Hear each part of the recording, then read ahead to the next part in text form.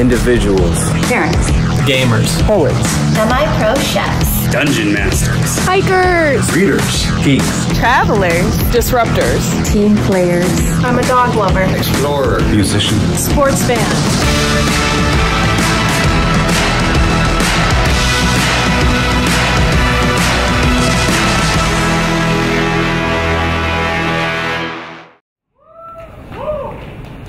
Good afternoon and welcome to the closing ceremony of HackSC 2023. We've had an amazing time seeing all the amazing things you've created over the past 36 hours.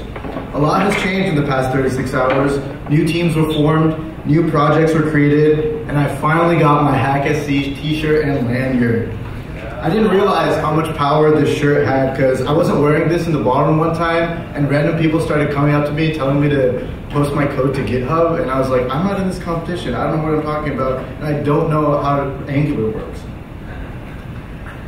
Thank you so much for participating in our events and workshops and engaging with our wonderful speakers and sponsors, including Elastic, 2K, Arcus, and CART. We'd also like to thank our mentors and judges who made this event possible. Let's give them a round of applause.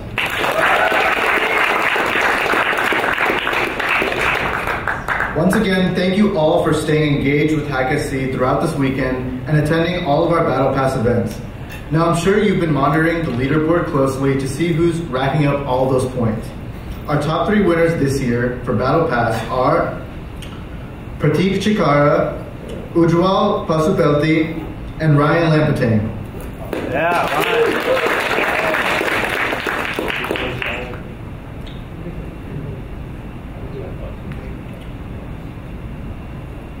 And thank you so much for engaging with us on social media. We've seen all your stories. We've reposted them on our HackSC Instagram. So thank you so much for sharing your experience with our event as well. And also information, the top 50 Battle Pass winners will be able to pick up their prizes at the help desk outside the ballroom lobby. Now, at HackSC, we believe that tech is for everybody. That's why this year we finally brought back our starter pack workshops for the Beginner Hack Award.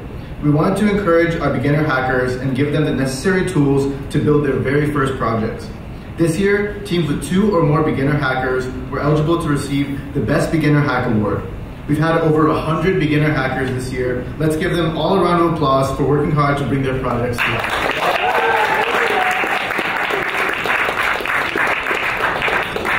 After much deliberation, our judges have decided that the winner of each vertical's Best Beginner Hack Awards are: the Best Beginner Team for Global Connections is Lingo Dingo.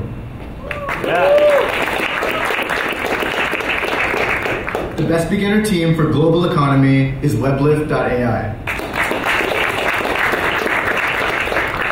The Best Beginner Team for Global Impact is SnackScan. And the Best Beginner Team for Beyond the Globe is Starry Night. Yeah! So congrats you guys, we can't wait to see what other cool things you'll build in the future, and your Amazon gift card prizes will be given to you digitally, so be sure to check your emails for that.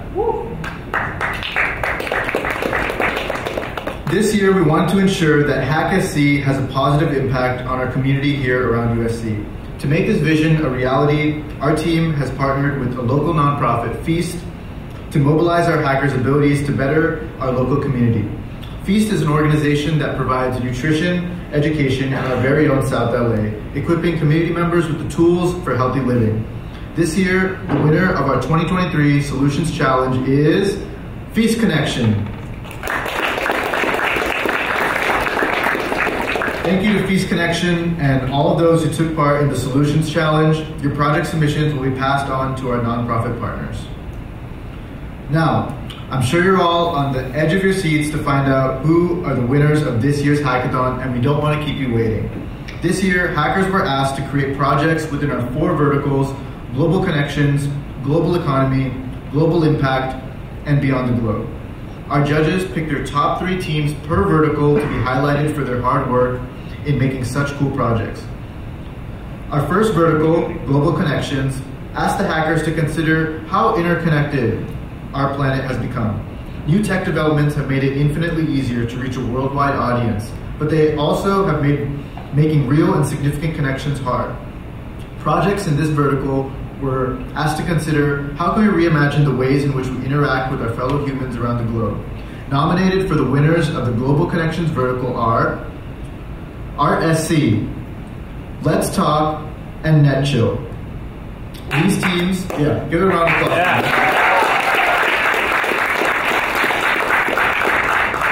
These teams have worked on some pretty cool projects. And now for the winner of the Global Connections vertical is NetChill. You guys can come to the front of the stage. You guys can take photos. I think we'll also be taking some photos. Congrats, guys.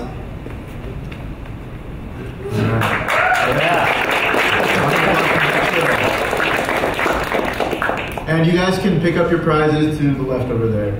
So, thank you. Congrats, NetChill. And a big shout out to our runner-ups, HackSC and Let's Talk. So let's give them a round of applause as well. All right. Now, this next vertical is global economy. It's for our hackers all interested in fintech. I believe the proper term is cryptomaniacs for these hackers. All right. Nominated for the winners of the global economy vertical are New World Order, Filikit, and Weblift.ai.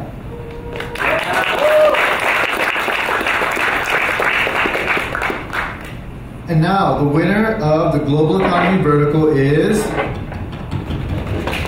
New World Order. Bro, I am famished right now. Dude, I'm so hungry. Well, let's take a look at the menu. Hopefully we can get some food pretty fast. What are you thinking? What am I thinking? I don't know what any of these words mean, bro. There's falafel plates. I like falafel, but like, how much is the falafel? How large is it, you know? Yeah. Waiter, how large is... Oh, he's not saying me. Okay. It'd be nice if we could just like see like what the food is that we're gonna order. I mean, how hungry are you, would you say? I'm pretty hungry. Yeah, I'm pretty hungry too, but like, can we just like put like the food on the table? I think that I just wish I could try it before I buy it. You know what I mean? Like visually try it, you know? I feel like there's an app for this. There's got to be. I mean, let's just search for one. I'm sure we can find something. Have you heard of New World Order? My friend just told me about it. New World Order.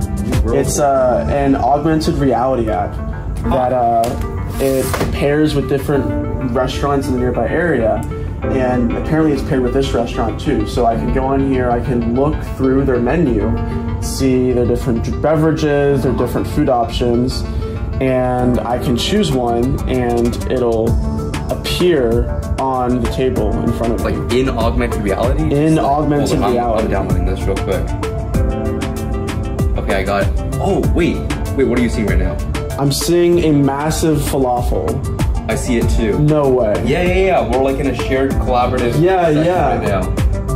Wait, dude, this is massive, bro. I think this can feed us both. You down to split it? Yeah, I'm down to split, man. I'm so glad we got to see it like on the table here. We would have ordered 2 entrees and wasted a lot of food and a lot of money. I know. Let me swipe up and purchase this right now.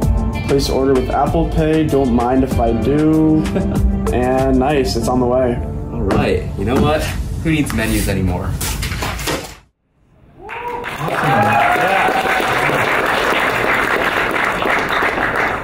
Congrats, New World Order, and also a big shout out to our runner-ups, Weblift AI and Filikit. Our next vertical, Global Impact, required our hackers to consider the ways in which technology can be utilized for social good to help those who are facing difficult challenges within the global community. Nominated for the winners of the Global Impact vertical are StarPath, SnackScan, and Salt.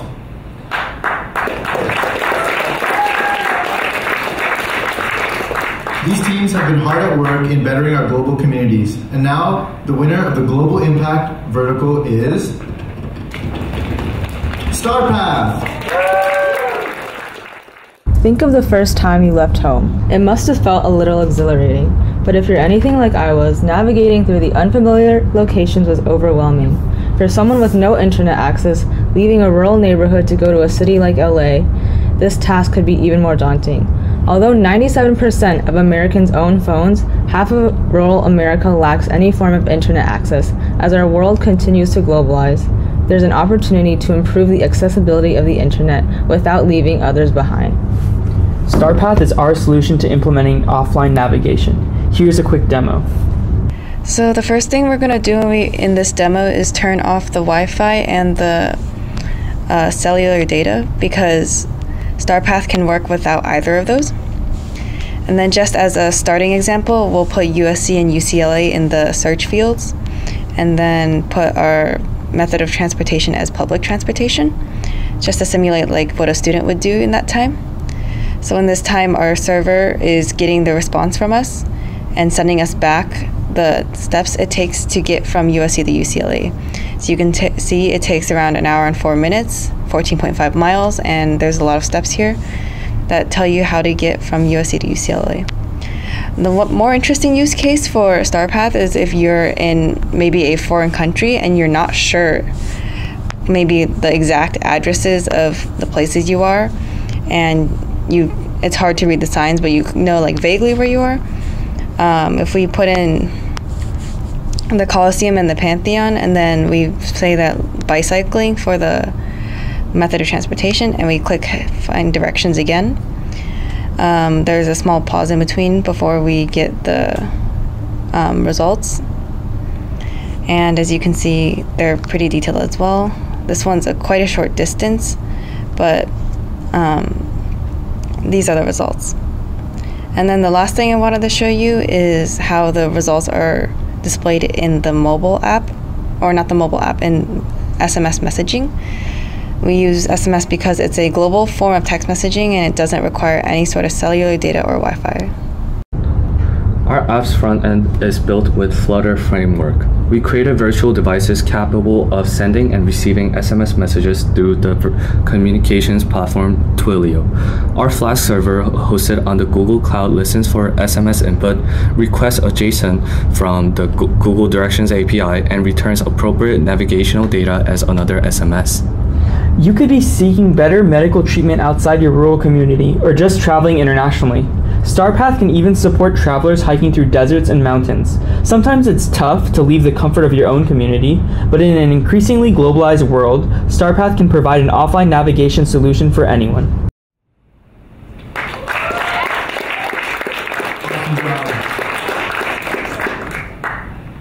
All right, our final vertical for the night is none other than Beyond the Globe. Hackers pursuing this vertical were asked to build a project that brought humanity closer to the stars, or maybe the other way around. Nominated for the winners of the Beyond the Globe vertical are Star Dreamer, Timescope, and Interstellar.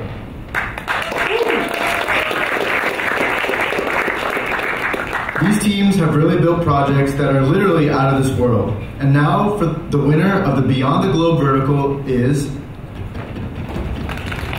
Timescope. Hi, I'm Ethan. I'm Paul. I'm Nicole. And I'm Andrew. And we're Team Timescope. We were very excited to see the space exploration vertical. We've all loved space, I think, for a long time. And so we were super pumped to see such an exciting and unique vertical on the list. And so we immediately came to this idea right here, which is Timescope. Timescope is our solution to the problem that astronomy tends to be very inaccessible and have a lot of time and financial overhead for the average person. This app aims to solve that by being super easy to use. All you need is your phone and one eye. So let's get into a demo. So Ethan's going to take us through a demo and I'll explain what he's doing. It is a little rainy and cloudy, so the moon is a little bit hard to see right now, but we are going to do our best to locate it. So this is our front end, which is really cool. So basically you can choose which object you want to see. We have a lot of different planets and stars that you can find. Then we find it using north-south and also directional up and down, which is super cool. So you know the exact angle of the moon. So he found it. It is very cloudy, but you can see it vaguely in the distance. But we know where it is. We use a NASA data, which is super cool. Not only can you find the moon, but you can find other objects. Such as stars. Yeah. So Sirius. We're looking for Sirius. Sirius is over here. So we flip, and then we find the exact angle. And that's where it will be. Incredible. Now, not only can you see it in the current time, but you can also see it in the past and future, which is so cool. So let's go forward by like 6 months. And see where it is. All right, it changed. It's over here. A little bit. Oh, actually a lot lower in the sky. And if it's below the horizon, it takes you to that way. too, which is super cool. You can point the phone down and see where it is. It also tells you how far away we are in different units from these objects. So you want to know exactly where Jupiter is and how far away it is. 4.8 AU. So that's 4.8 times the distance between the Earth and the Sun. Or that number of miles. Yes. And there it is. Yay. Right up there. Yay. Awesome. Now, Paula's going to take us through some back end for how we created this and explain it a little bit. So I'll come back to our little post. Yeah, so you may be wondering how exactly we did all of this. So we did a bunch of research for APIs and finding exactly how we can use some data from NASA and from other different sources to figure out where all of the planets and different stars are. We found a package in Python that we were able to implement a script for, and then we created an API in Flask that our front end calls to get this data, and it can see all this data in the past, present, and future. So yeah, we're super passionate about this, had a really, really great time creating it, and are so excited for you to see it and people to hopefully use it. So thank you so much for listening, and bye. Bye-bye. Thank you. Congrats, Scope. And a big shout out to our runner-ups, Star Dreamer and Interstellar. We also want to play the video for NetChill, our first winners for the Global Connections vertical as well. So right after this. Oh guys, you can go pick up your prizes on the left. Yeah.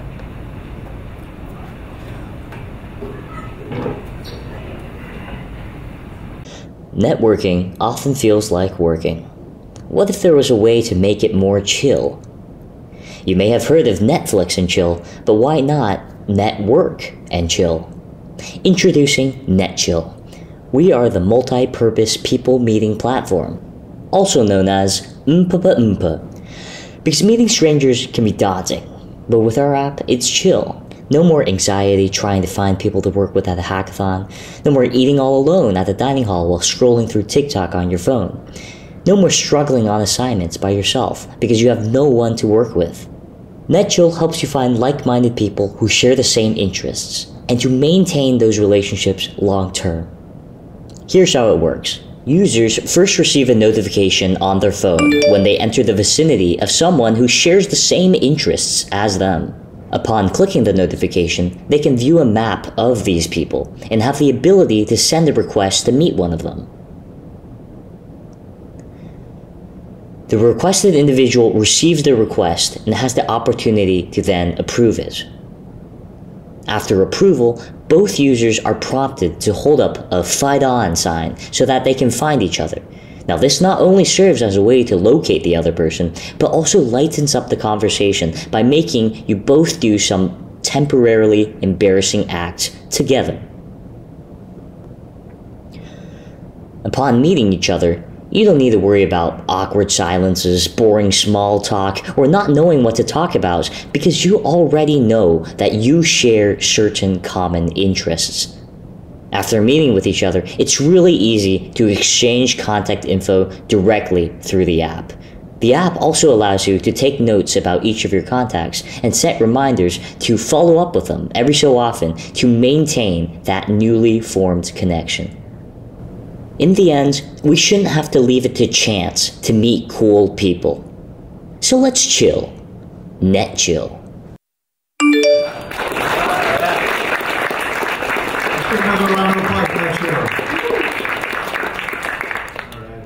Thank you so much for joining us today at HackSC 2023. As I'm sure you know, it takes a lot of work to put such a large event together, from reaching out to speakers and sponsors, planning the venues and logistics for all our events, developing our website and hacker portal, and designing all the cool merchandise. For the past 8 months, our organizing team has been laying the groundwork for everything you've experienced in the last 36 hours. So let's give our organizing team a huge, huge round of applause.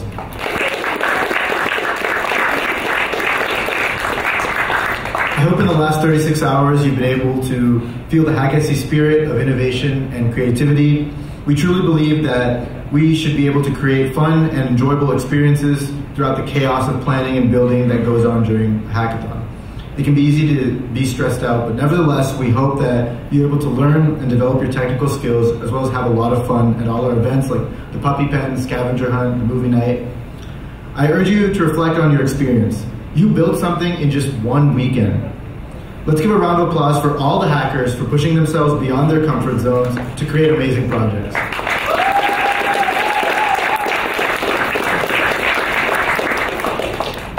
Here at HackSC, we believe that quality technology should be accessible to everyone to use. As you've seen throughout your HackSC experience this year, our team has developed our platform, Hibiscus, to make this process of attending events seamless for all our parties involved, the staff, sponsors, and most importantly, the hackers. But our work has just started. In the off-season, our engineering team will be hard at work to develop Hibiscus to encompass more microservices and features, and all of this software is open source and available for you to learn from and use. You can find more information about Hibiscus in the coming days on our website, hackathon.com. Now, if you had a fun time here at HackSC, stay tuned for HackSC's next flagship hackathon. It might come sooner than you think. Thank you all so much for joining us, and see you soon.